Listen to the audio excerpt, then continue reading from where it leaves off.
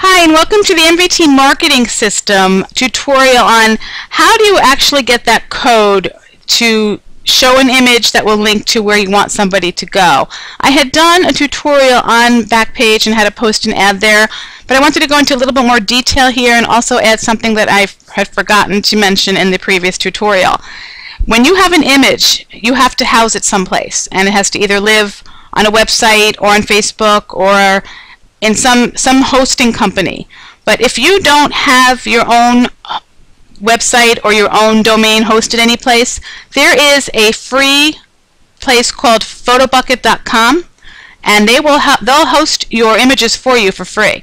So go over to photobucket.com and sign up for a free account right over here. Well, not that, I'm sorry, that's not it. I'm already in. So just go over to photobucket.com and sign up, and they'll ask you to read their terms of service and sign up. Once you're there, you can now upload images, and you will have homes for your images. And if you see these things spinning around, I wanted to make sure that the animated GIFs work in here, and they do, which is kind of cool.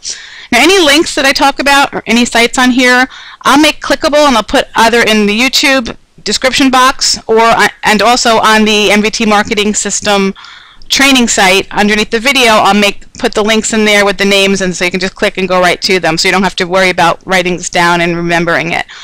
So anyway, let's go back over to the text and image HTML link generator, because this is another link I'll give to you. This makes doing this so easy for people like myself that can't remember how to write simple HTML code. You have two options when you're here: a text link or an image link, and they're exactly what they sound like. A text link is a word or a phrase or a sentence, and it links to someplace on the internet. And an image is the same thing, only it's a picture. So we're going to select image link. And if you look down, there's very few things that you have to put in here to get exactly what you need. You need the link URL, and the link URL is where do you want the person to go when they click on your image.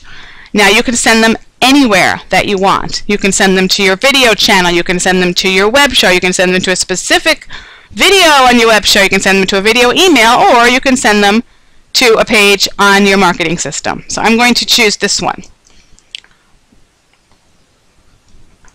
So come back over here to the text and image HTML editor. Under link URL, I'm going to paste in the link to this page right here, because that's where I want people to go.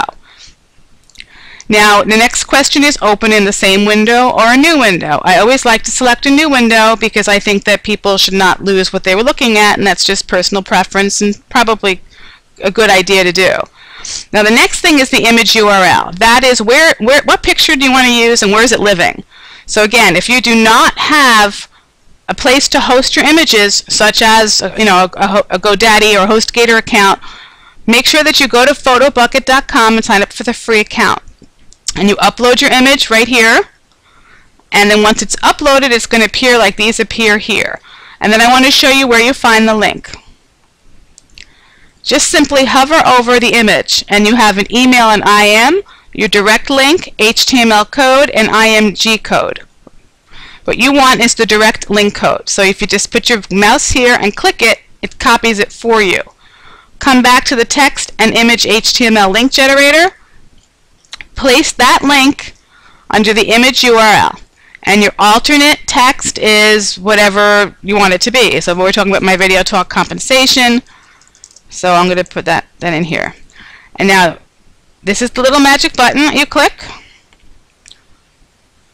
and lo and behold, there is your image. There's your code. When you click on this image, it's going to take you to the page that you told it to take you to, which is this one. So now you want to come in here and you want to copy this, because this is now the code that you're going to put into Backpage. I'm going to select Charleston. Where you put it is the description. That's it. Now we need a title. Let's just call it that right now. Right now there is no text in here. You can add text, but I just want to show you how to get this code in here and then to look at it and check it out.